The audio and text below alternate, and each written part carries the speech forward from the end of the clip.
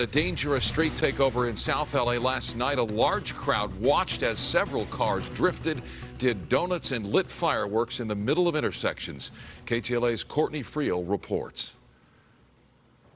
Hi there. Last night at 11:30 p.m. What a wild scene it was, and the evidence still remains. Look at those skid marks on the road at West Jefferson and South Figueroa.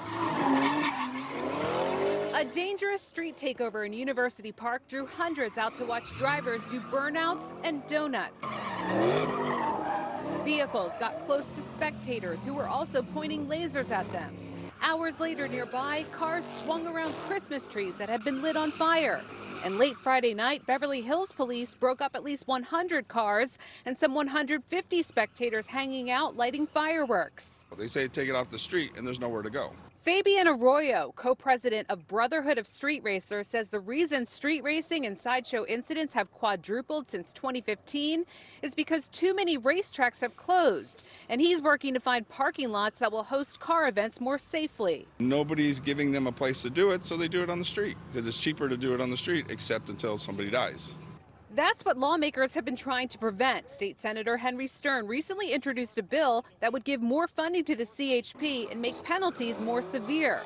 Reckless speeding and sideshows and street races, the use of cars as weapons are not victimless crimes.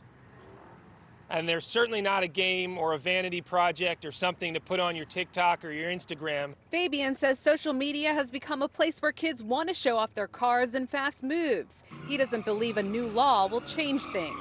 It's not going to help in any way because you'd have to have a cop 24/7 watching every street corner and trying to find all these guys where they're doing. There's too many of them.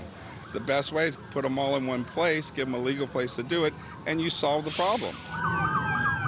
And keep in mind, in some California cities, it is also illegal to watch street racing or sideshows. In University Park, I'm Courtney Friel, KTLA 5 News.